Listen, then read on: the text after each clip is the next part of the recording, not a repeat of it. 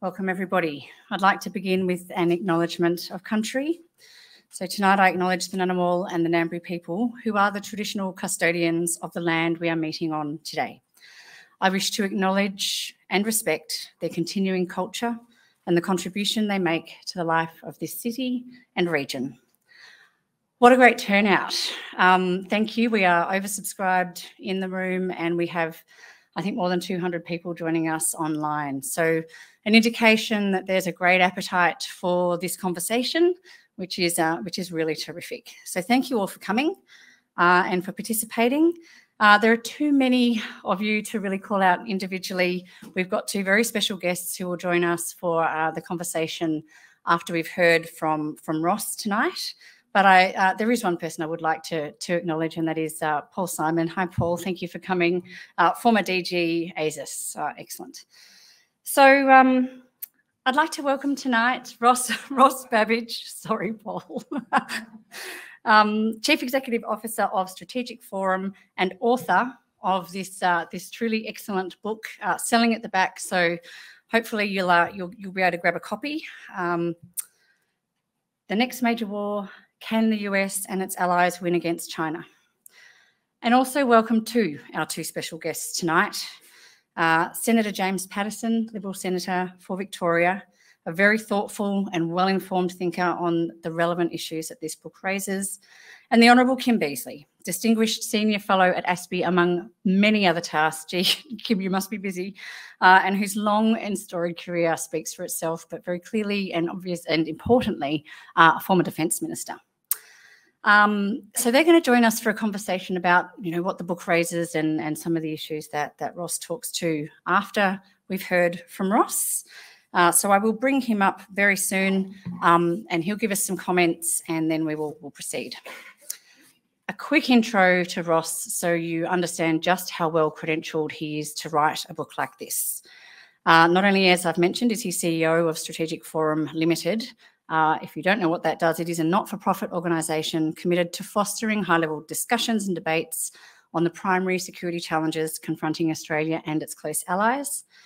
Dr. Babbage served as a special advisor to the Minister for Defence. I think that was you, wasn't it?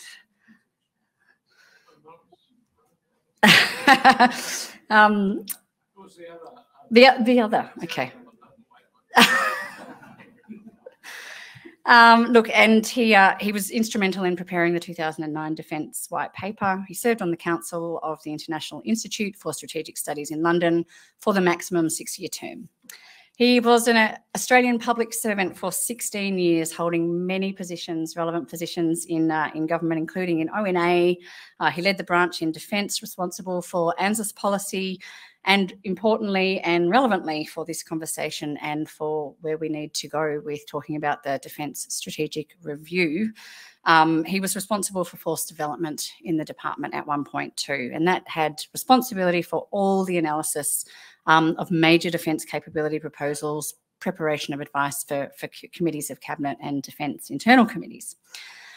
Now to the book. This is a really important contribution to the debate and to the growing understanding of the threats that Australia faces and the increased risk that we face of war in our region. It's the kind of book we don't often see from Australian authors. I commend it to you for its comprehensive approach and its comparative assessment, something few have tackled, but which is so clearly important. A comparative assessment of the systems of China and the US, how they respectively think about strategy, how they mobilise for, prepare for, and may ultimately prosecute war. The worst case scenario, of course, is that we end up in a large-scale kinetic conflict. Thinking about the worst case is the responsibility of all people in defence. And really, as we head into this new era and we think about implementation of the DSR and the upcoming National Defence Strategy, it is really important that we grapple with the hardest questions, but the most consequential questions. It's a compelling read, and it's illustrative of the importance of getting past the tendency that we all have to mirror image, to see the world through our own eyes in the context of our own systems and our own experience. Understanding the other is the best way to effective deterrence, and it's the only way to an effective warfighting strategy. Ross, may I ask you to come up and walk us through your book?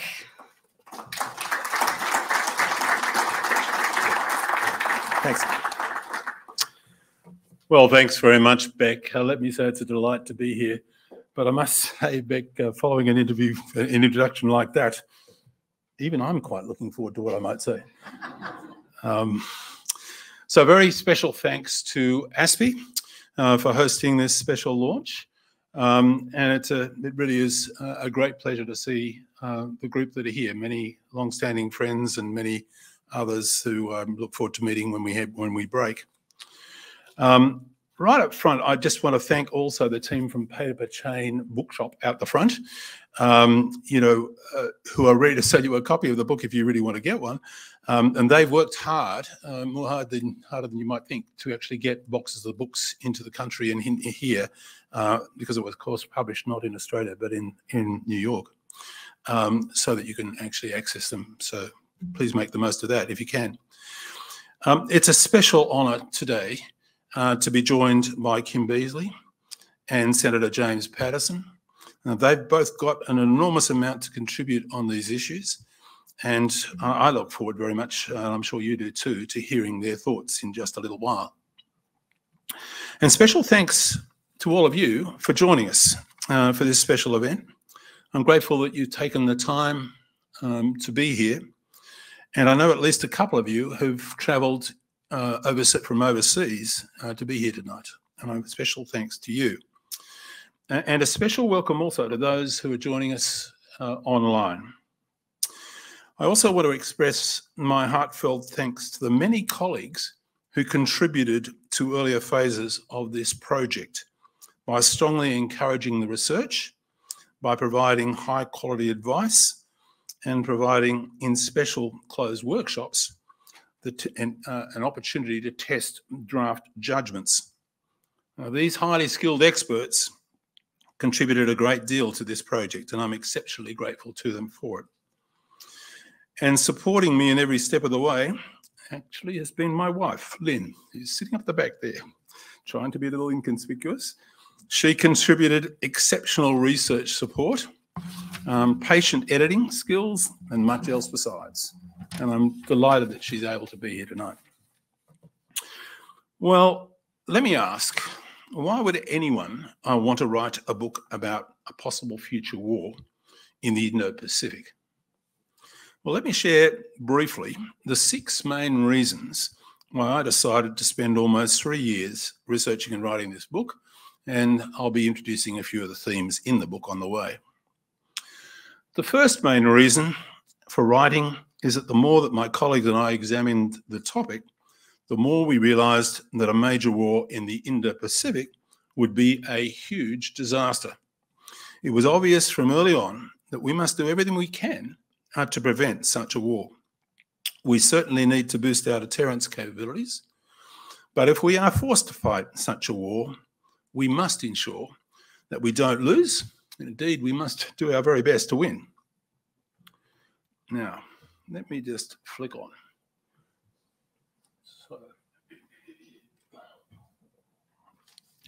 A second key driver of this book was the realisation that major war between China and its friends on the one side and the United States and its allies on the other is a very serious risk. There is now a strong possibility that we will need to fight such a war during the coming decade. The main reason we are in this perilous situation is Xi Jinping's repeatedly expressed determination to seize democratic Taiwan. And he has made this a core promise to the Chinese people. And he often states, and I quote, "We will never allow anyone at any time to separate any part of Chinese territory from China." And another favourite form of words is complete reunification of the motherland must be fulfilled and definitely will be fulfilled. And backing up these statements has been a very rapid military build-up so that China now has the largest army and navy in the world and the largest military aviation force in the Western Pacific. defence spending is also growing rapidly. While China's economy is currently growing probably around about 3% per year, the publicly released defence budget is growing at well over double that rate. This year, defence spending is rising by 7.2%. In recent months, China's military mobilisation laws have been rapidly updated. Mobilisation staffs have been activated throughout the country. Mobilisation exercises are being conducted. And there are reports that many state-owned and private companies have been ordered to prepare for the emergency production of military-related goods. Then Xi has recently elevated the junior general, who has led China's planning for military operations in Taiwan, to be one of his two most senior military advisors in the Central Military Commission. Xi Jinping has also substantially modified China's development programs by stating that defence and security needs must have equal or even higher priority to the goals of economic growth and infrastructure modernisation. He calls this, and I quote, integrating national strategies and strategic capabilities. Self-reliance is at the heart of Xi's powerful drive in the Made in China 2025 campaign, the dual circulation concept, the civil-military fusion policy, the so-called new development phase, and also the vast government spending to develop cutting-edge technologies and modernise civilian infrastructure. The economic cost of these policies has been huge, probably reducing China's economic growth rate by some 1 to 2% of GDP per year. But Xi has been determined to insulate his party state from external coercion and prepare the country for the possibility of major war. Yet another indicator of Beijing's preparations are the PLA's frequent penetrations of Taiwanese air and sea space. And some of these operations have been assessed by security analysts to be rehearsals for particular phases of a military assault on Taiwan. And then we should also note China's construction of full-scale replicas of key Taiwanese government buildings and other installations, and the training of PLA regiments in assaulting these facilities. This particular one is a replica of Taiwan's presidential offices. There's also replicas of things like the Taiwanese Foreign Ministry and so on. China's rocket force also practices strikes against American and Allied bases in Japan and Guam by firing missiles into full-size replicas that have been constructed in China's deserts. And here, this actually shows only part of the picture, but there are distinct similarities between the configuration of some of these targets, part of which you can see with the ship targets towards the bottom, I think, and the Yokosuka naval base in Japan.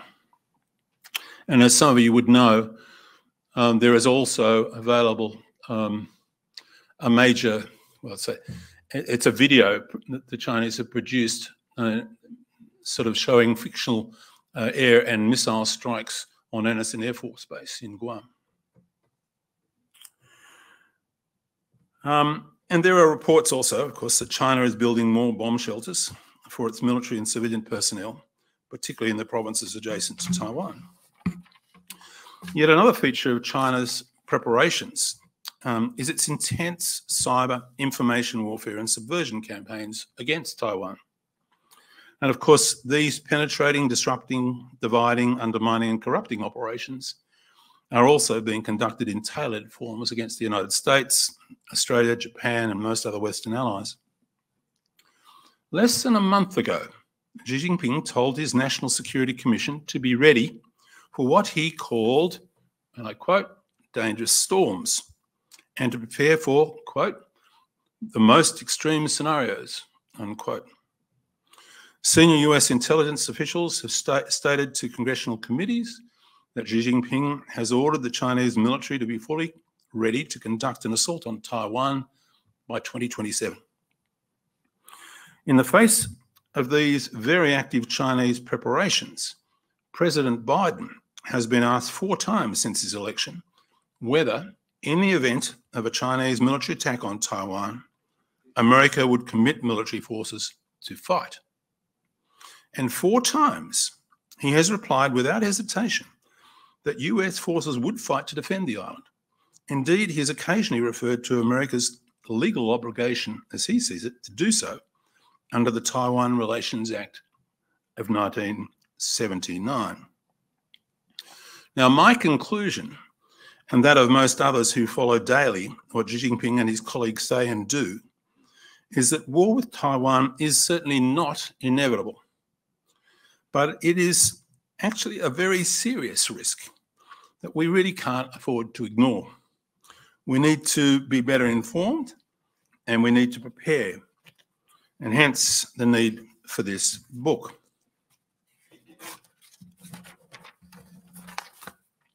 A third reason to write this book is that a great deal would be at stake in such a war. Taiwan is, of course, a vibrant democracy of 24 million people in a strategically vital part of the Western Pacific. A successful Chinese invasion, this shows that part of the world a bit from as though you were in Beijing. A successful Chinese invasion would punch a huge hole in the Allies' island chain defences in the Western Pacific and seriously undermine the defence of Japan, South Korea, the Philippines, and America's own territories in the theatre. And if China took control of Taiwan, some analysts doubt whether Beijing would stop there. It might move on to seize other territories in the Western Pacific. The Allies also have a strong interest in ensuring that Taiwan's world-leading semiconductor companies that supply critical components for many Allied military and civilian systems don't fall into China's hands.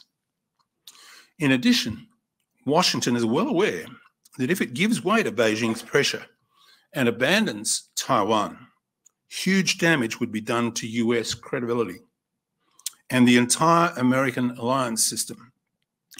All American allies would be forced to reassess the value of Washington's security commitments, and some would probably start looking for alternative means of security. A fourth reason to write this book has been to correct the perception of many in the West that Beijing plans to fight such a war in a largely conventional military manner. Our early research showed that this assumption was false. China is planning to fight such a war very differently to the largely conventional military approach of the United States and its allies. While Xi Jinping would love to win a quick military victory and force the United States out of the Western Pacific within weeks, Beijing's planners, in our view, consider this to be an unlikely prospect. So China's leaders are preparing to fight a long, draining, and exhausting war that would probably progress through several phases, that they believe would eventually force the collapse of American and Allied political will. And the Chinese are planning to fight in many more domains than the US and its allies currently give priority. Of course, Xi Jinping and his colleagues know that the military domain will be important, but they expect to suffer heavy military losses, and they consider other domains to be equally important. Let me explain briefly. While Americans and Australians currently believe that they are in a state of peace, the Chinese believe that they are already engaged in an intense struggle with the US and its allies that they consider to be a form of non-kinetic warfare that they usually call political warfare. That is why the Chinese have nearly 1 million people organised in 4 central agencies of government, already inserting fake news stories, manipulating the Western media to exacerbate divisions and tensions, working to influence political views and elections, and conducting disruption, subversion, and spying operations. When supplemented by widespread cyber intrusions to penetrate strategically important electronic systems, the scene is set for much more severe levels of disruption to Western decision-making in societies in future crises. Beijing is also working to weaponize supply chains and many other elements of economic leverage. Perhaps most importantly, the Chinese are planning to exploit their newly won dominance of global manufacturing. Now, let me just point out the red line here shows from 2004 to 2019 what has happened in terms of relative scale of manufacturing output. And the red line is where China's come from. The blue line below that is the United States in terms of manufacturing output. And the others you can probably see below there are mainly the Europeans, Japan, and so on. This is of fundamental strategic importance, I'd suggest. Many of you may not be aware that American manufacturing output was more than double that of China early in the period, but by 2021, China's manufacturing output had grown to about double that of the United States. This result is a result of policies that have been driven the effective export of America's industrial supremacy offshore, and mostly to China. Australia and most other Western democracies have, of course, followed a similar path. Let me remind you that in 1960, Australian manufacturing generated 28% of our GDP, but it now contributes only 6% of our GDP. And we no longer make many strategically important products, including pharmaceuticals, many processed metals, most types of fertiliser, several categories of military munitions, and many other things besides. By contrast, China manufactures more ships, steel, and smartphones than any other country, and it is a world leader in the production of chemicals, metals, heavy industrial equipment, and electronics, the basic building blocks, I'd suggest, of any military industrial economy. Critically, the United States is no longer able to outproduce China in advanced weapons and other supplies needed in a war. So the American industrial dominance that was so central to the Allied victories in both world wars is no more. And Beijing is planning to exploit this new industrial dominance in telling ways if there is a future war. Beijing is also preparing a range of disruption capabilities in space, in terrestrial communications, and other strategic networks. The Chinese assessment is that America's greatest weakness is actually not its military or even its industrial decline, but its highly polarised and deeply fractured society. Xi Jinping believes that even if the US wins some military battles, China will not be defeated. He judges that when faced with the prospect of a long, drawn-out, draining struggle with no end in sight, America's society would fracture. There would be massive anti-war demonstrations in the streets, and Washington would be forced to negotiate a peace deal largely on Beijing's terms. Now, this has major implications for how Australia and our allies plan to deter and, if necessary, to fight such a war. Let me touch very briefly on a fifth reason for writing this book. This is a strong imperative we now have to develop a clearer sense of what such a war would actually be like. And in particular, what would be the primary impacts on our society and those of our allies and friends. There are, of course, several possible ways that Beijing might try to seize Taiwan. But in my view, the most likely is a massive surprise assault, probably springing off what looks like a fairly benign exercise that would aim to paralyse Taiwan's command and control systems, capture key people, and occupy vital installations within hours. Some of you would know that prominent Chinese call this the, quote, 14-hour option. In this initial phase of a major war, many of Chinese 1,400 plus theatre ballistic and cruise missiles would likely strike key targets, not only in Taiwan, but also in allied countries across the Western Pacific. Beijing would aim to win the battle for Taiwan before the United States and its allies could intervene with substantial force. The fighting would likely be intense for the first 3 or 4 weeks at least, with both sides suffering significant losses. But before long, Chinese and Allied forces would start to run out of the most relevant munitions, and they may also run short of worthwhile targets in the immediate theatre. What would follow would likely be a long and draining struggle that would extend for many months and possibly for several years. The human costs would be huge, but so would be the economic and social costs. And all the Allies would need to mobilise their economies and their societies for what would be a total war, the likes of which we have not seen since the Second World War. For Australia and its allies, let me suggest this would be a huge shock. Our societies have grown used to sending military forces away to the Middle East, to Southeast Asia and other theatres to fight conflicts, with life continuing largely undisturbed at home. But a major war between China and the United States would be completely different. This would not be a conflict that we could outsource to the military to go away to fight and win. Whether we like it or not, this war would affect almost everyone, and we need to plan accordingly. My sixth and final major reason for researching and writing this book has been to figure out, well, what needs to be done.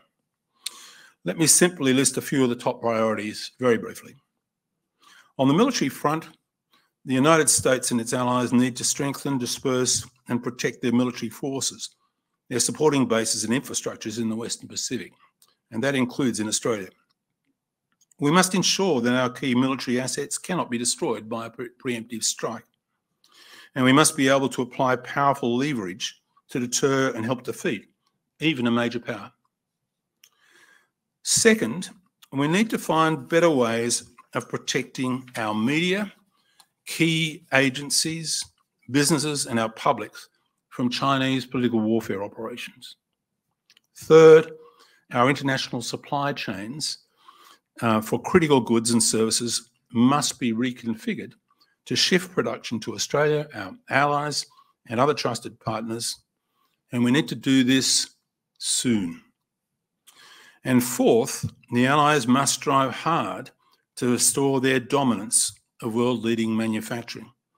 This actually is possible, but it will require serious industrial reforms, a dramatic rise in productivity and international competitiveness, and new levels of business cooperation between the Allies and other trusted partners. If we move quickly and decisively in that space, there actually are some exciting possibilities, particularly for this country. So there are my 6 main reasons for writing the book. I personally consider them fairly compelling. Obviously, that's why I wrote the book. But I hope that you see them also as being very good reasons to actually read the book. And so over to you. Good reading, and please join the discussion.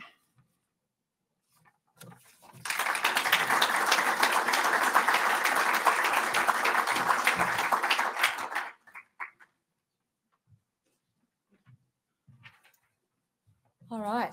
Thank you very much, Ross. That was a great introduction. Of course, you do need to read the book to get really into the substantive issues and the data and the evidence. It is a thoroughly well-researched book, and all of Ross's arguments are very well backed. I would like to now ask our special guests to join us, please, up on the platform. Kim Beazley and James Paterson, if you don't mind me using first names for brevity tonight, that would be super. Thank you.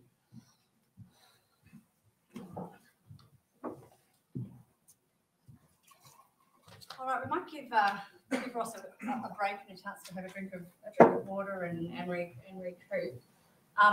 Perhaps I'd just like to see if there are any immediate responses or reactions that either of you have to what Ross has just said. Hello, Hal. No, terrific. I really look forward to reading the book. It's the canary in the coal mine type book, which societies need every now and then to get and to contemplate what it really means.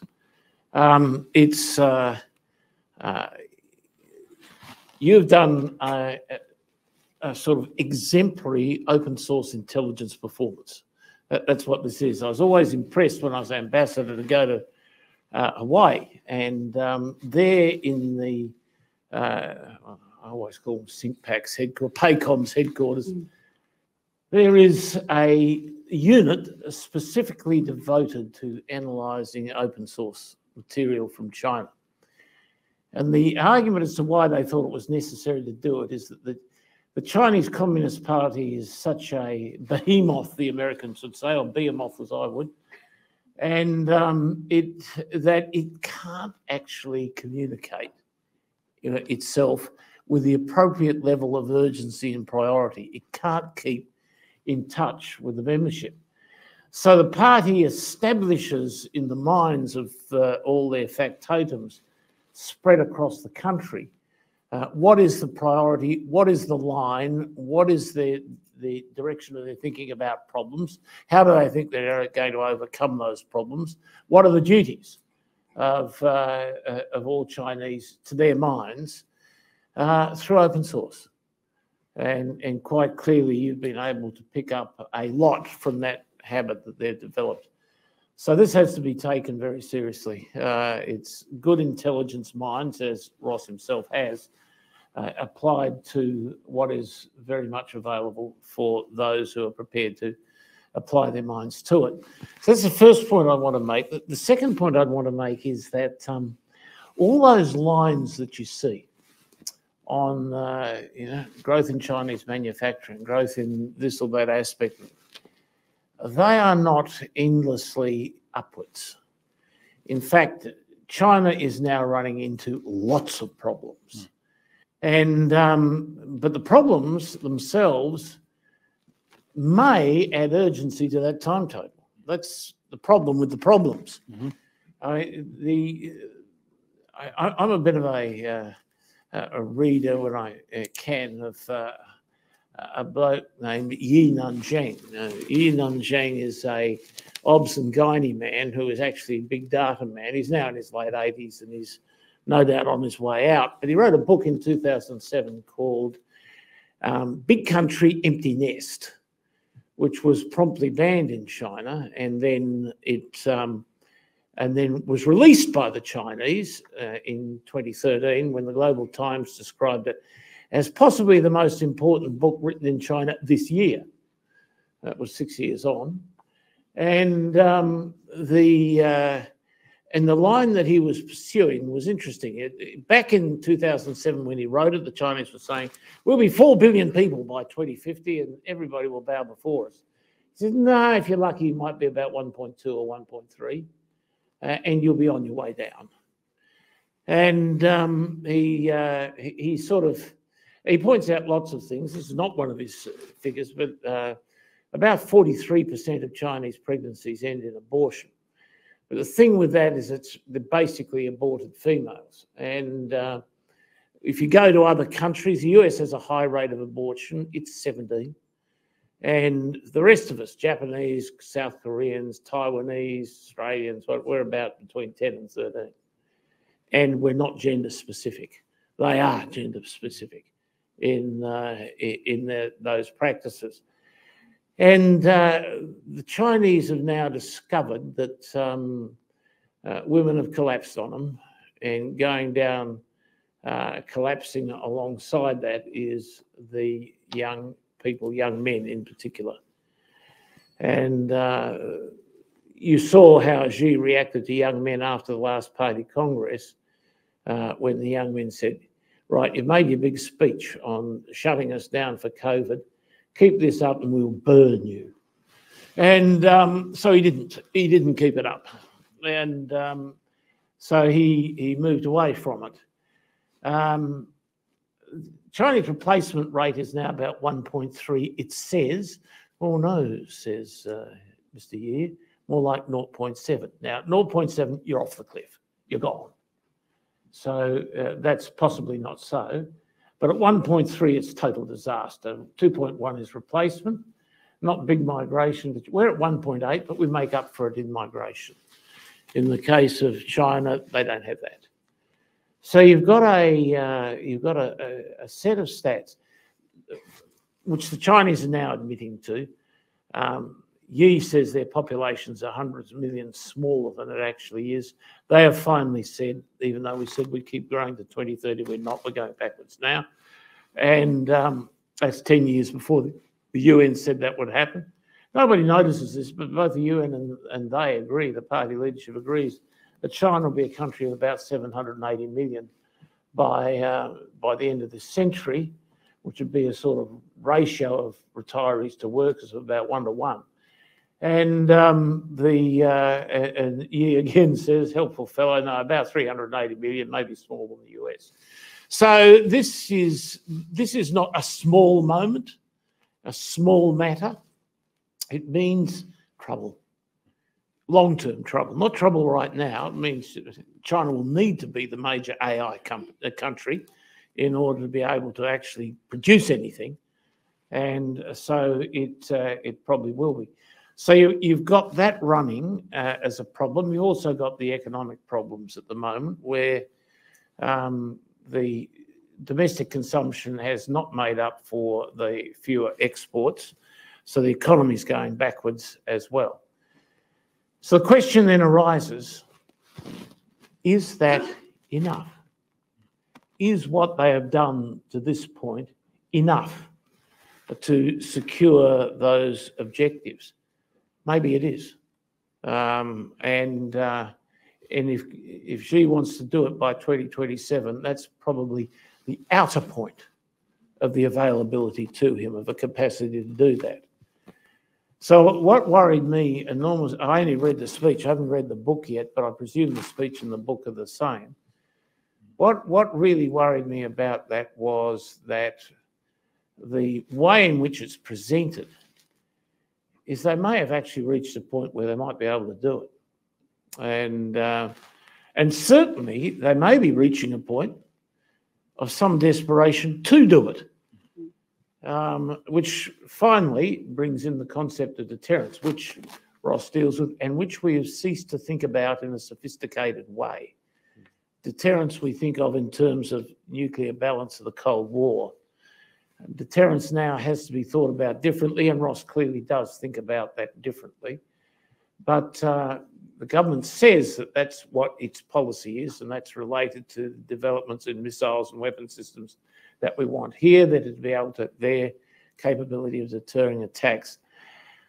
Outside the use of nuclear weapons, I've never been a great believer in deterrence, but I think deterrence certainly works if you have society obliterating machines to be deployed.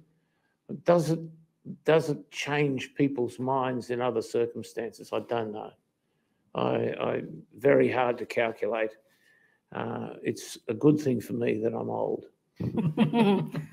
Thank you very much for that. Senator Paterson. James, if I may, would you like to respond also? Thanks, Bec.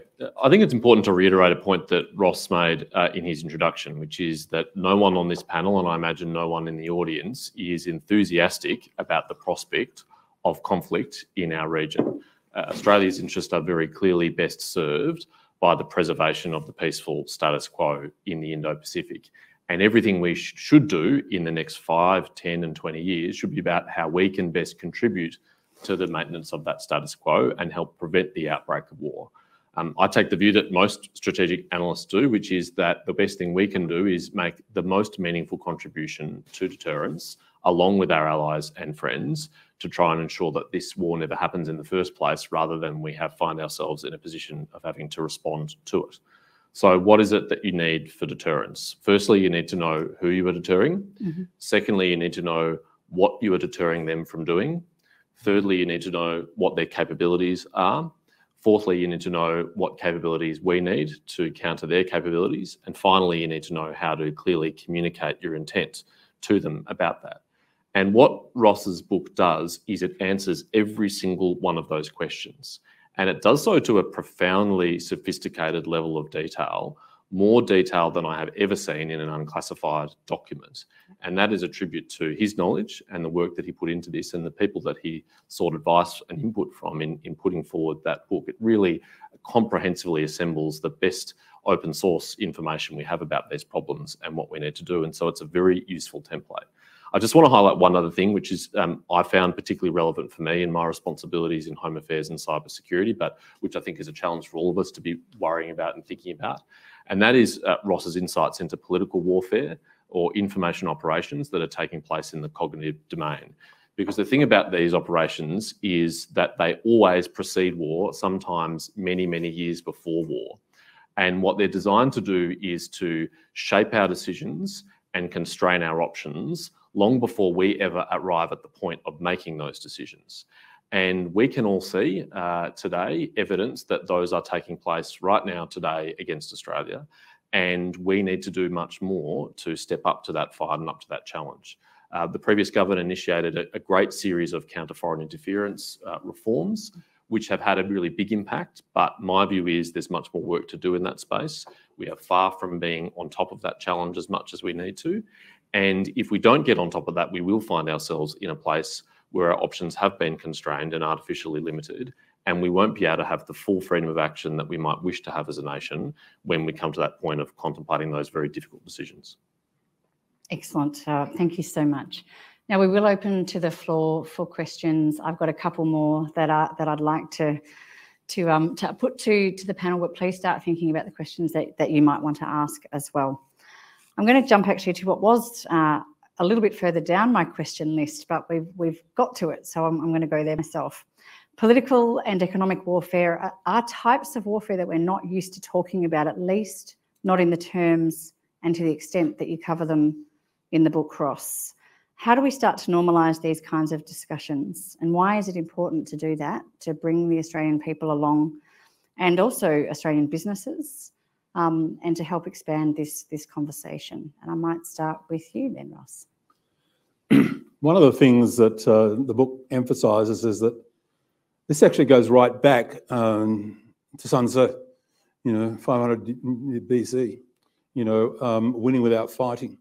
And the whole concept of weakening the opponent intensively through subversion, undermining, weakening using all sorts of tools before the military even go to the field, into the field. And that's something which is deeply etched, I argue, in the book, in China, the Chinese approach to crises and security. What we're seeing at the moment, of course, as the Senator has just said, is a lot of this activity now. That's not to say that necessarily going to be fighting a war, but it's certainly preparing the battle space writ large, and giving them options to make life extremely difficult for us. They're already complicating our lives now, but make it extremely difficult if they choose to turn things off in different ways to further complicate all sorts of things. And if you like, clear the way for us to weaken and be more vulnerable to other operations. What can we do about it? I think there are people, and the Senator is a leading member of this in Parliament and others outside, who are thinking deeply about this and what can and should be done. One point, let me just emphasise, and that is most of the things that I believe need to be done in the current circumstances is I think we need to bring the public, I mean all elements of the public, into the fold and understand what's going on. One of the things I've been doing in the last few years, and some of the key agencies, I'm not going to go detail here, are also doing similar things, is briefing company boards and other community organisations on what's actually going on in the up in the region, and not surprisingly, quite a bit about what China's doing. My experience with that, having now been doing it to some very big companies and here and to some extent in the US, is that the response is almost universally the same. A, they're really interested. B, the first question they ask is, why weren't we told earlier? C, what can we do about it? And how can we help? And they're not necessarily looking for contracts. And it's really rare, in my experience, to have people who fight against it and say, oh, that's all rubbish. Because what you're doing is just presenting the facts of what's happening. You saw some of them tonight, and there's a lot more in the book. So the point I'm really making is we've got to do more of this.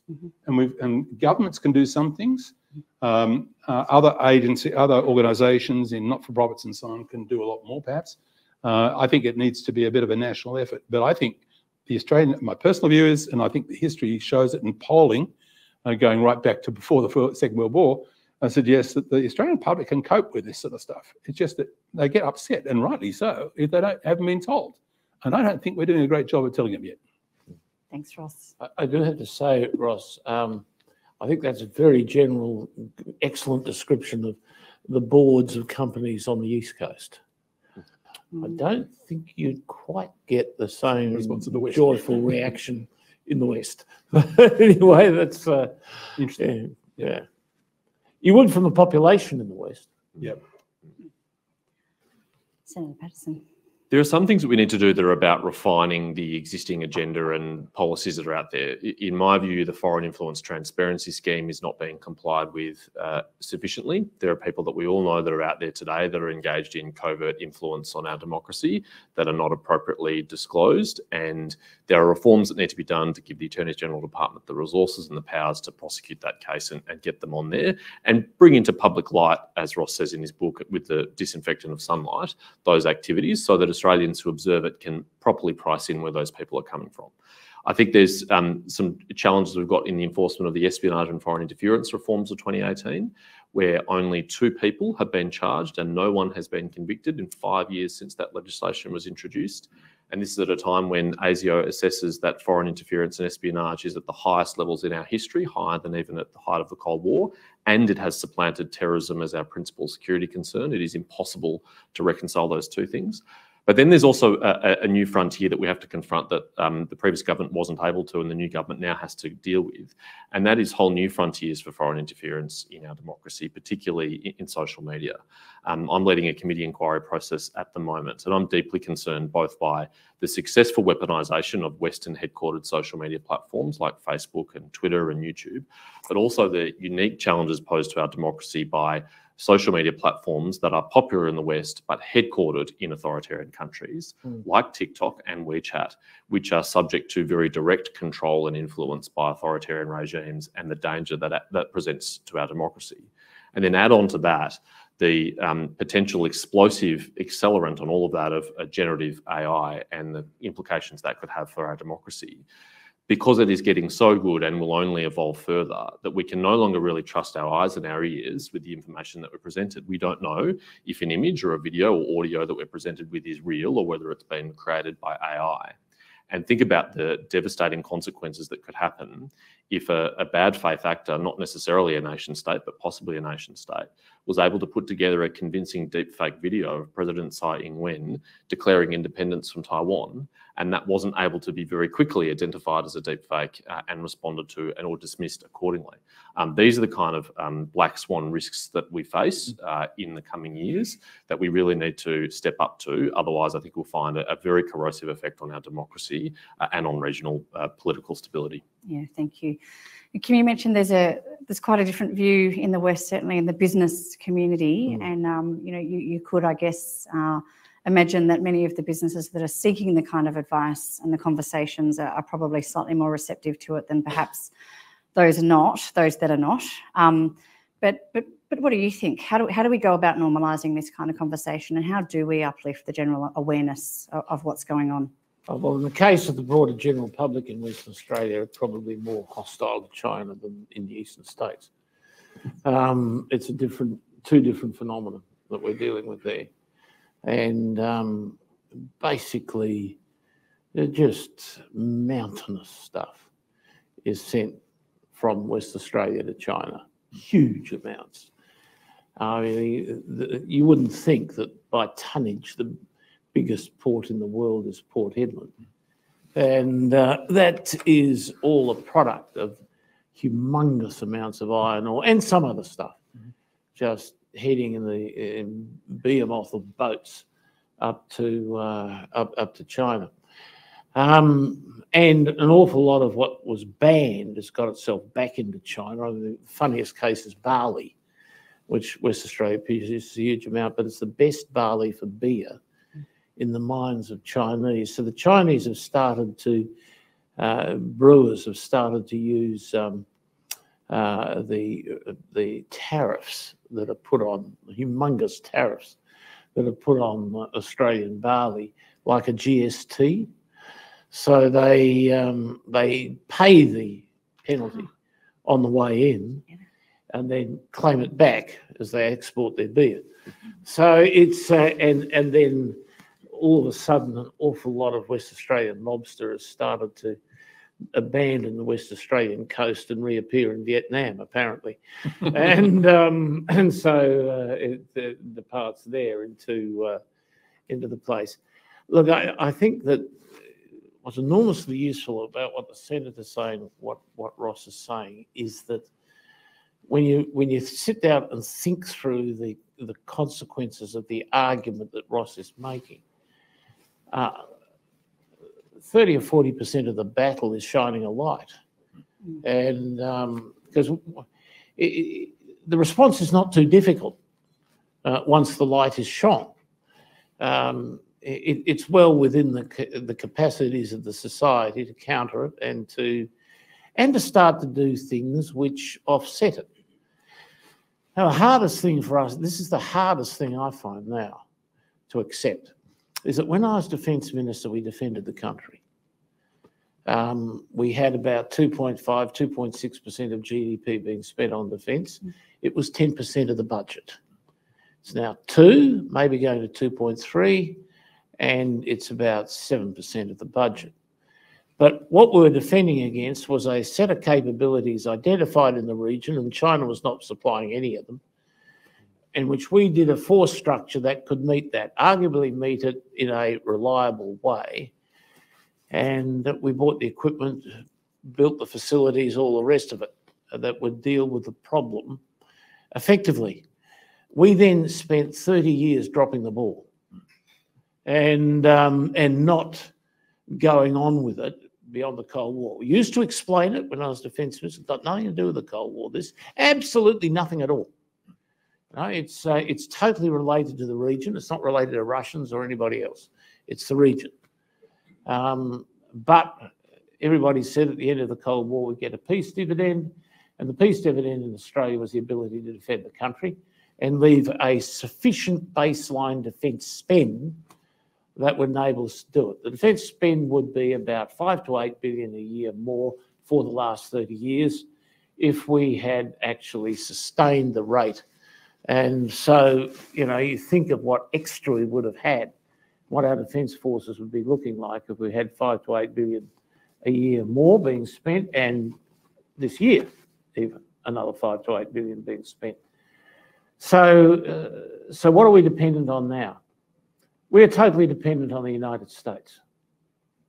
And that means that if we're going to deter this, what Ross is talking about, we're not going to deter it.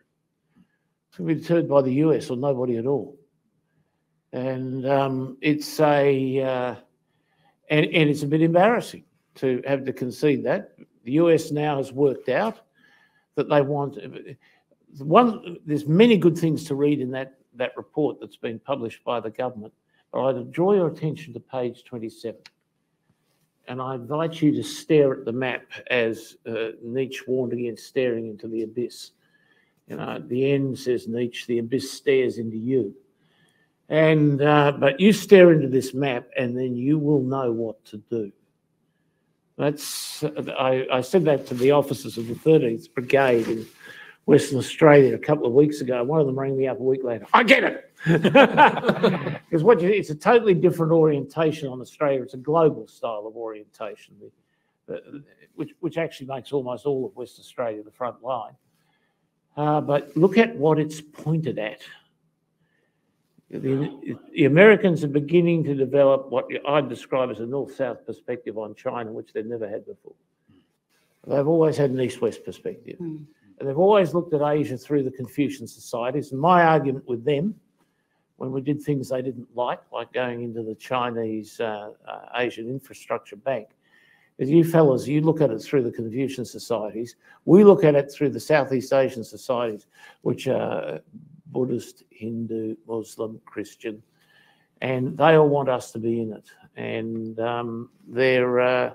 and that pressure is substantial on us because that's how we see the world.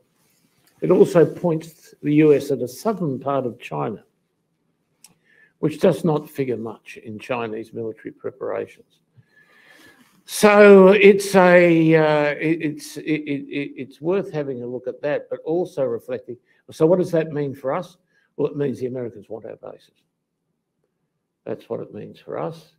And so all those facilities that were developed in the context of the defence of Australia across the north of Australia are now exceptionally useful for the United States, and they made all the announcements on that at the last Osmond meeting. So, but embarrassing. We are totally dependent on the US. And that is not because we have a natural tendency in that direction. It's just out of sheer necessity. It is interesting that you bring up deterrence, and of course the US in its national security strategy as well as its national defence strategy has highlighted that its approach is one of what it calls integrated deterrence, and it's a position and a concept approach that they have worked towards actually for probably the last 5 to 10 years.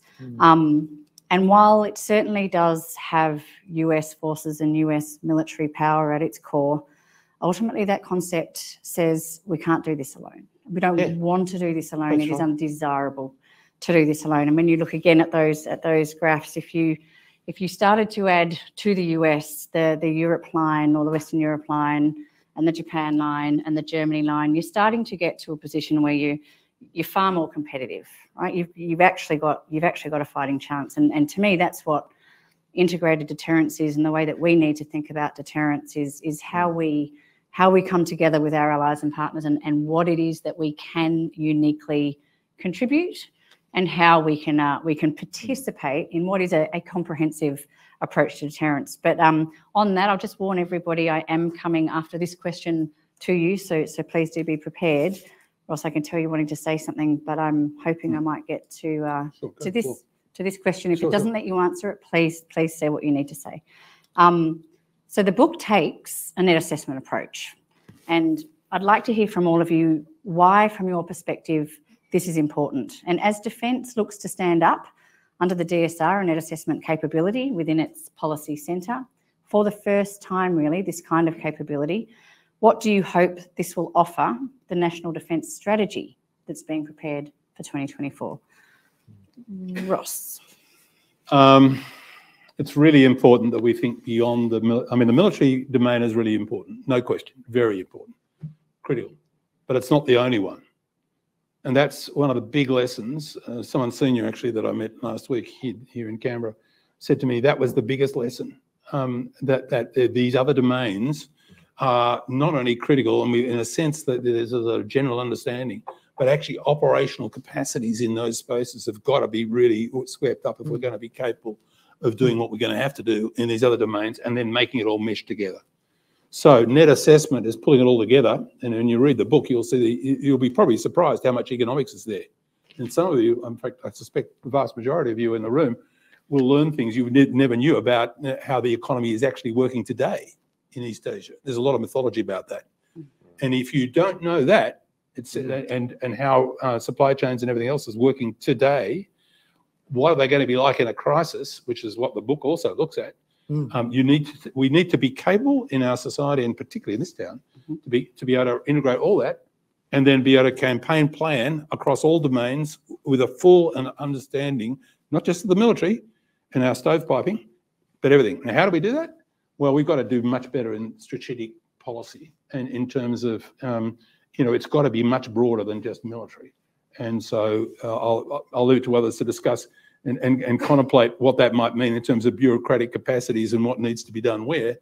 But let me say, having worked in a number of places in this town, as some of you would know, it cannot all be done from defence. There are some very bright people who can do a lot of great things there, but in fact, they don't have the writ to do a lot of what is required to make the thing work. And we need to, just last thought, we need to do that, but also we need to develop, a lot is happening in terms of building the alliance relationships and partnerships internationally to work on these problems, and elements of them anyway. We need to have new mechanisms to doing a lot more of that. Only by working together as a team can we overcome that industrial basis issue. and a lot of other things besides. We can be much more effective in deterrence when we do more in that space. So we've got a lot of work to do to put the infrastructure in place to make that work much, much better. And my reading from international partners that I've got is that most people in the region who are our friends are quite keen to get on with it. Now comes you, James. One of the great insights of Ross's book is the point that if we're going to survive the next difficult decade or so that we confront is it's going to require a whole society effort. There is no one part of society which can bear this burden alone and which we can rely on alone to help successfully navigate it. That we need a lot more resilience in our economic and system and in our society, and that is both psychological and for the public at large, and it's our systems. It was a big part of the rationale of the critical infrastructure reforms under the previous government. That was a task of identifying what are the things which are systemically important to us as a nation, what are the things without which we could not operate, and what do we need to do now to make it more robust and resilient so that if it faces very serious threats, whether that's a cyber attack or anything else, that it is able to withstand that and that we can keep functioning as a liberal democracy under stress. Because it is very easy, it doesn't require a very creative mind to imagine how a potential adversary, as a prelude to a regional crisis, would seek to destabilise or disrupt any of those critical systems as a means of causing us to be internally focused and distracted, and then unable to come to the aid of our allies or our friends or our interests or our values in the region. These are things like our telecommunications network and our energy system and our logistics network and our ability to feed and clothe our people at a time of crisis. And a very sophisticated cyber attack could take out any of those. And we saw what happened to our society during COVID when there was a shortage of toilet paper. Well, just imagine if it was something more profound to the operation of our society. And so there's a lot of work to be done, and it's a private sector government joint partnership to get it done. Yeah, well, I think the government will need to put, they may well be inclined to, real meaning on the whole of government, whole of nation approach, which features prominently in the public version of that paper, because what the Senator and what Ross has been talking about is whole of nation. And so we need to, I mean, I talked to the head folk of the Property Council the other day, and I said, you might not think this includes you, but you take a look at the issues of resilience on rebuilding damage and on making sure that the facilities are appropriately housing folk and all the rest of it. You're in it. It's your job. And as part of Australian society that you do that. I really do have trouble with the concept of net assessment, because in my mind it's firmly fixed as the mechanism you use to work out whether or not one of your agents has been turned. And it's sort of, has he done more damage and more good? If he's done more damage, then put him in prison. But let's say, so this is new to me, doing net assessment in the sort of military strategic context. But it's important to do. It's really what Ross and others have decided to engage themselves in this debate have actually been doing for quite a while now, because we have been aware that as the Soviets used to say, the correlation of forces in our region have been shifting decisively against us for 20 or 30 years. And it's a product. I mean, when I was Defence Minister, the Australian economy was greater than ASEAN combined. Now Indonesia alone is going past us. So that's it. You know, I think when, again, back then, Australia's GDP was probably about, or China's GDP was probably about 30% greater than Australia's. Now you wouldn't even bother doing a comparison. So that's a change in a very. That's why they didn't feature in the 1980s white paper. Why would you bother? So they weren't trying to do anything, and then that's the. And the thing that we have to be careful of here, there's a lot of people who want to talk with us on all of these matters. There's a lot of people in the region who want to see us actively engaged in it. There's not a lot of people in the region who actually want to engage themselves publicly, frankly. There is not a heart in it, with the possible exception of India, to find themselves in a situation where they're part of somebody's favourable calculation and net assessment on dealing with China. So we have to. We're pretty much the last bastion, but we're not down to the last bastion as yet. Yep. We may rapidly assume that position if Trump is elected president, because I don't think for 1 minute Trump would intervene to defend Taiwan, not for a minute. Would Republicans? Absolutely yes, but they're not the president. And it's a they would be spending all their time fighting him to resume aid to Ukraine. They would not have that much time to fight him to make him do what he deeply. Trump is going to run on. He will run on, and it will feature prominently in his campaign. Vote for me, no third world war. That is going to be a major Trump slogan, which he's already road tested a couple of times. So that's going to be quite an interesting thing for us to put up with.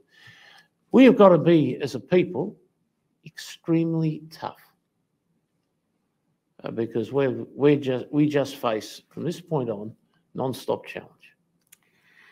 Good thing we do have a reputation as Australians as being pretty tough. Or I'm going to come to the floor. Can you put your hand up, please, if you'd like to ask a question? When you do, please identify yourself and your affiliation, and please do ensure it's a question and not a statement. As we get a mic to you, have we got mics, please? As someone who comes from defence and loves acronyms, whole of nation, you've won.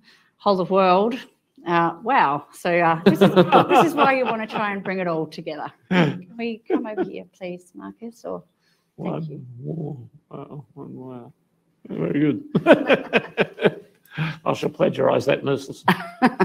Robert Matthews. Ross, thank you very much for your tantalising summary of the book. I look forward to reading it. When we think of China's intent to take over Taiwan, there's a tendency to focus very much on the land and technological benefits that flow to China. It couches it very much as the return of the prodigal son to motherland. But more than the land, there's also the maritime element. And with Taiwan, China will control the Taiwan Strait. So my question is, to what extent do countries like Japan and Korea are concerned about China taking over Taiwan and their loss of control of the Taiwan Strait, both from an economic and strategic point? Really good question. The answer is, I think they're all concerned. Certainly Tokyo and Seoul are very concerned, but they express their concerns even in private and in rather different ways. And they're doing things a little bit differently too. One of the things they are very, very worried about, though, is that if Beijing takes Taiwan, they're worried about, like all of us would be, about, well, what does that mean for their alliance relationships with the United States and their Western alliance generally? That's one point. Second point, when you actually look at how the economies might be affected, especially if there's ongoing fighting, just getting key supplies in and out of South Korea, and for that matter, large parts of Japan, is not going to be a trivial task. On top of that, if you start, for those who in the room, and I know there's quite a few of you, with a sort of strategic military background, think carefully about what it would mean for the defence of Japan, including the Southern Islands, which of course the closest is only a few kilometres off Taiwan, what it would mean for the defence of Japan. And our interest in making sure that none of those countries, Japan and South Korea in particular, fall over, and certainly not the Philippines either. So, you know, you got to think about this rather sort of, and the maritime areas are critical. And if you look at what China's done in the South China Sea, and essentially trying very hard now to convert the South China Sea into what they would see as an internal sea. And they already say that in a lot of their internal debates, they talk about the Taiwan Strait essentially being territorial waters, et cetera, et cetera. So that's clearly their aspiration. the closure of the Taiwan Strait itself to Japan and South Korea would not be that critical. But if China controls the whole of Taiwan, that's a big change. And I don't think many Australians fully understand the strategic implications from that. They're profound. Did either of the other panellists want to add anything on that one? No. Okay. No, you always got to remember that Taiwan is half the size of Tasmania. With the population roughly equivalent of Australia, right? Yeah. It's Australian population in half Tasmania. It's a horrible thought. Yep. I'm just going to, Mike, I'm coming to you. Can we please have a microphone to Mike? I'm just going to quickly sneak one in from online that's been sitting here for a while from Rob. I'm interested in Ross's views, but the panel, please do chip in on this too. On the recent Defence Strategic Review and the government's response, is what was recommended and what was agreed by government the right stuff to equip Australia to play its part in any potential future war as you describe? I think on the military side, a lot of the right judgments probably are there. My biggest single concern, and there are others, but the biggest single concern is whether the funding is going to be there. Look at what's happened in this latest budget and look at the projections for the next 3 years in capital. Now, capital, for those who are yet uninitiated, not used to looking at defence budgets, is essentially what you're buying for the Defence Force, including facilities. And you can see that the projection shows no growth, in fact, a slight decline in capital expenditure over the coming 3 years. Now, as I wrote in a piece for The Strategist just a couple of days ago, this shows no sense of urgency on the part of ministers. I'm very, very concerned that we will find ourselves very quickly, we could find ourselves, and I agree with Kim Beazley's comment, there are signs that Xi Jinping thinks that the window is closing for them. Yeah. And the temptation for them to go sooner rather than later is real. And the reason I'm saying that is because we follow his speeches every day. And you can see it. And you can see it in what we can see in terms of glimpses we get of the internal debates, including some of the other leaders. So the point I'm really making is we should not trivialise this. This is really serious. And I do not see the budget reflecting really any serious urgency. And that worries me greatly. And it worries me on the part of everybody here, but actually on the part of our friends too, including in Southeast Asia, but also our American and other allies. Yeah, I agree with Ross. There's a lot to like in the DSR, and I think Sir Angus Houston and Stephen Smith did a very good job within the constraints that were imposed upon them, but that's a pretty big and pretty important caveat, because the constraints that were clearly imposed upon them is find a way to make this work under the existing funding envelope given to defence. And that just doesn't match the seriousness of the rhetoric in the DSR on the threat environment that we're facing. If it really is the worst and most serious strategic circumstances since World War II, it doesn't have the funding to match. And although the government does say there will be increases in defence spending in the medium and long term outside the forward estimates, as someone who was recently in government but is no longer, never ever believe a politician who says they're going to increase spending after the forward estimates, because you never have to prove it. You never have to say where it's going to come from. You never have to acquit it. The whole purpose of the honesty that is imposed upon governments of a 4-year budget cycle is you have to show where every dollar is coming from and where it goes, and if it's going to be offset by elsewhere. And at the moment, we have a very, very tight constraint imposed on defence that I don't think reflects the danger that we face. There's no money. Well, I remember when I was finance minister, people would come in when you're the chief prosecutor, and none of the other ministers around the table want to ring you, see you, talk to you. My phone went absolutely dead the moment I became finance minister. And I used to say people would come in with wonderful submissions. They'd particularly in the health area, and you'd say, yes, the programs that you have proposed, the monies you've calculated for them are correct. The number of public servants you'll need to do the task, and whether you've got sufficient of them already or you'll need more to be added, you're absolutely right. I agree with that. The proposal you make is absolutely necessary for our society. There is no money. And we do about, I did see a figure of 23, but we do 25% of GDP in the federal public sector. Add the states 11, that takes us to 36. Go to the United States, it's 25% of GDP in the public sector. Add the states, it's 13, they go to 38. They do more public spending in the US than we do here. In the case of the United States, the big money goes on Medicare, Medicaid, Social Security, defence. So those are the big programs. All the rest is leverage. So unemployment benefits. The federal government pays half your unemployment benefits for 12 months. The states pay half for 12 months and then desperately try to cobble together money if you're unemployed for longer than that. And you can go right through the American fiscal stance and you'll find that basically what they do is it's a food stamp program, or it's this, you know, they're tiny things. And the Americans are always saying to me, you've got to get to 2% of GDP. Well, we have. We are actually now spending at the level the Americans want, and that is more than most NATO countries are doing, except for the French and the British. But I used to point out that, well, boys, you've done pretty well, but let me tell you what we do with our 25%. We pay for all the universities. We pay for the 1/3 of kids who happen to be in private schools and 10% of the kids who are in government schools. We pay for that. We pay supporting parents benefits, you don't, for people who are supporting parents but don't have other forms of employment. I could have said now, and we've also got the NDIS that we pay for, and that's before we really get on to the same sorts of things you do with leverage with the states. So it's every time a defence minister comes before Expenditure Review Committee, he is the most hated profile in front of the government at that point in time.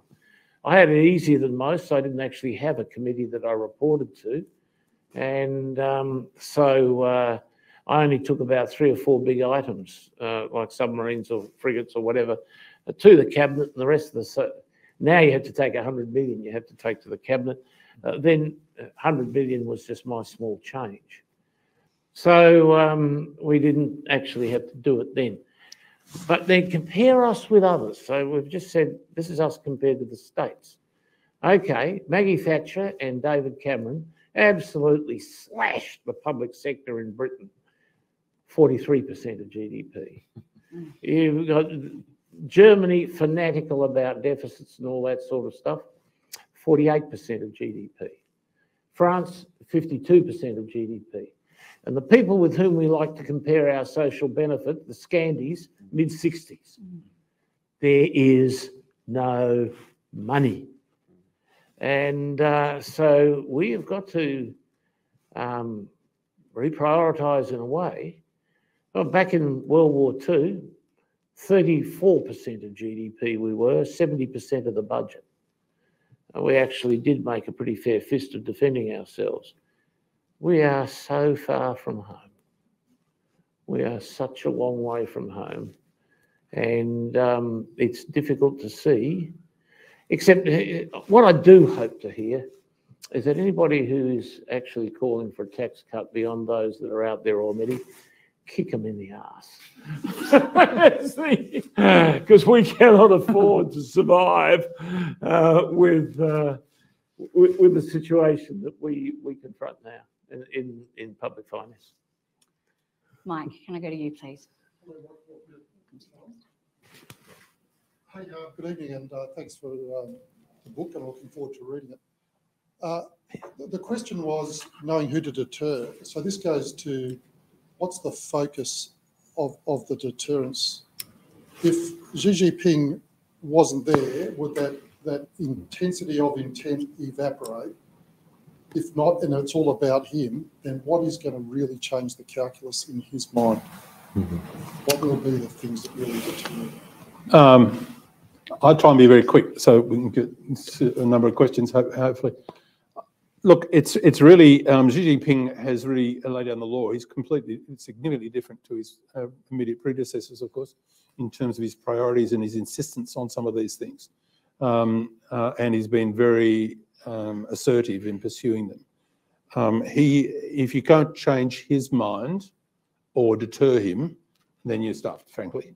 And his writ is, when I say writ is law, I kid you not, because they write law straight out of his office and his associated agencies.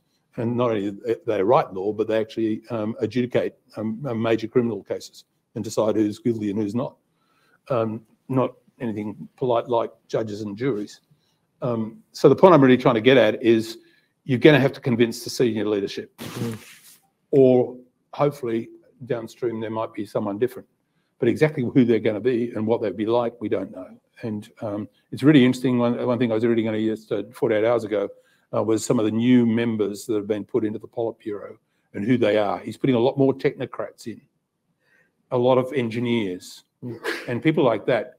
I think partly because I think he worries about his internal security and potential rivals. And so the last point from me is, which is effectively a pretty big topic in its own right, we rightly and understandably tend to focus on the external to China. You know, what are they going to be doing?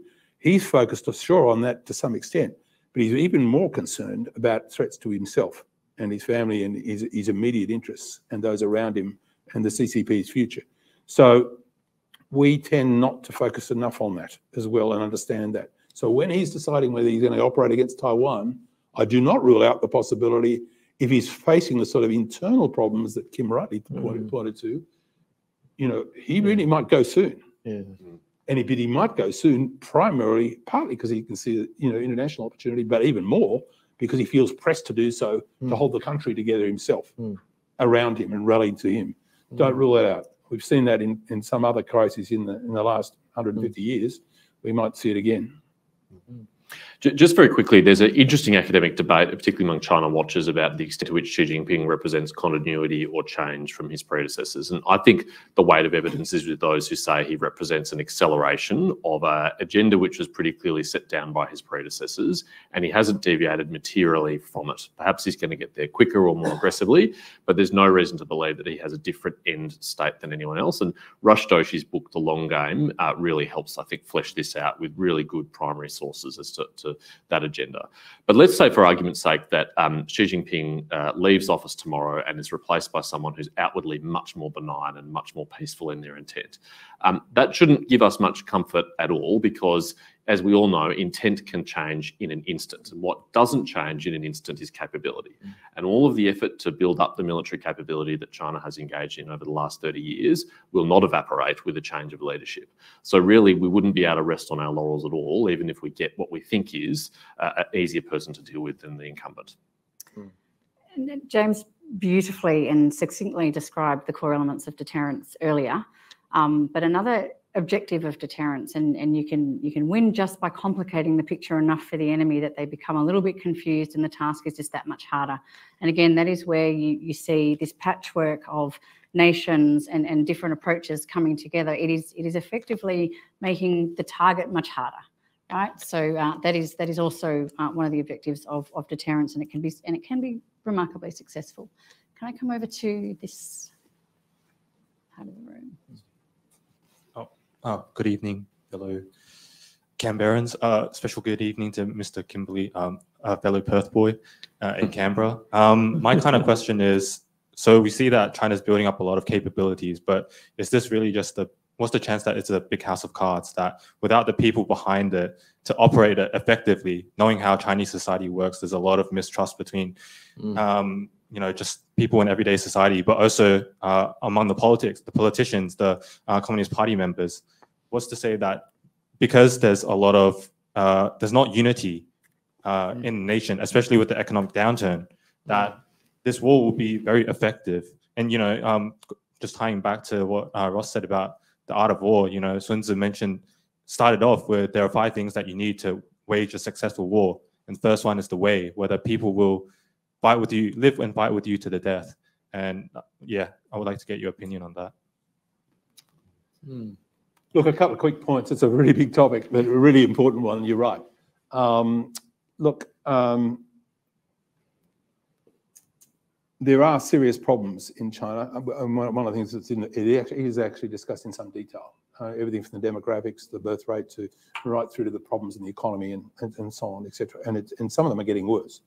One of the things that is really troubling the leadership right now is the percentage of the 16 to 25-year age group that are unemployed at the moment. And it's now reached 21%.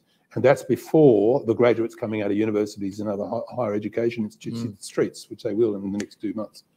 And so they're very concerned about this. Because why? Because if there's going to be serious internal disturbance, they're the sort of the people who could lead some disturbances. Of course, there are local disturbances pretty frequently, but that's an issue. Popularity is a really interesting question to judge, and it depends on how you pose the question. If you look at the polling that we do have access to, what it shows is, and it's reflected to some extent in the response when Xi Jinping got up in the National Party Congress last November, and the loudest applause, certainly within the party faithful, but beyond, was when he recommitted, and again in fairly aggressive terms, the leadership to taking Taiwan. So the point I'd make is, and then the other thing I'd say is, don't overlook the internal security systems and his tightening of those, and everything from the social credit system to lots more. So there may be dissent. The polling we see shows that support for the leadership in taking Taiwan is high, but if you've got other data, I'm interested in seeing it.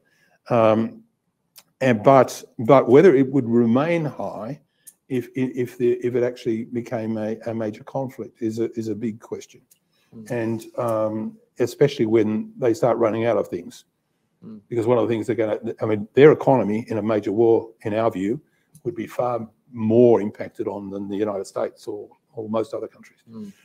So, it's a really complicated issue, and maybe some of these things are very relevant to the way we can influence, to the extent we can, how the leadership sees its options and how we can deter. Because I do believe that Xi and some of the people around him are at least as concerned about the domestic issues as they are the international. Yeah, it's the hope you got. But that in reality, the Chinese are like everybody else. It's what's happening around the corner on the kitchen table that counts, rather than the very big picture. The Chinese people are very courageous and very smart as a people, and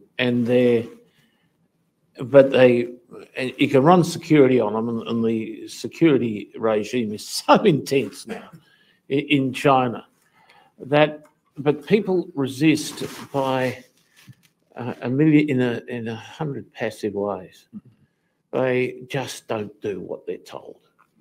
I mean, it's a lot easier to stop a woman having a baby than force a woman to have one. And the women in China said, "You can all get knotted." That's what their response has been. I get anecdotal stuff all the time. One was from a dinner with an admiral recently who's retired, and he's doing supervision of people doing engineering PhDs. I think it's ANU, one of the Canberra universities. And he says, it's funny that you should say that. I've got this Chinese woman who's one of my students, and she said to me, "I'm never going back to China, and I'm never going to marry. And my 5 closest friends have agreed." And I've just shifted my accountant yesterday, and the new one is married to a Chinese woman. And she said, "You're very lucky to get me, because my best friend at school and I had agreed that we were going to continue they're not lesbians, they're going to continue to live together, and we'll have cats. And we'll both get good jobs, and we will have fun, we'll travel and be well dressed and all the rest of it." And they were told they could have 3 babies or 2 babies, then 3 babies years ago. It hasn't had any effect at all. Marriage has dropped to the lowest level it's ever been since they started taking numbers. It's down to about 6.5 per 1,000. And it was at peak 13.5. So it's continuing down, and the evidence seems to be that one of the things they've done is to make divorce harder, and they make divorce harder, and marriage becomes even more unpopular. So these are humongous social problems. When you've got 25% of your university students not able to get jobs, what do you say to the blokes as they come out who can't get a job? "We got an idea for you. There's labour shortages out in the fields, in the bush. So why don't you go out there where there are no women at all, and you go, because all the women have left the villages and they're all coming into the towns. Why don't you go out there and, plant the wheat yourself. That's the, there's a lot of passive resistance around. It's a good point. Look, it's 7:30 and the senator has to go. He has had a date with a midwinter ball. I didn't get to the questions that I need to online. So can I do a speed round? One word answer is acceptable. From Peter, can the democratic countries who follow the rules-based order unite in using sanctions to cripple the Xi regime's ability to produce weapons? Can it be done? Can it be done? Not completely. James? I agree. No. No. Thank you very much. Drinks and canapes will be served out in the foyer. Please join me in thanking our panel and Ross.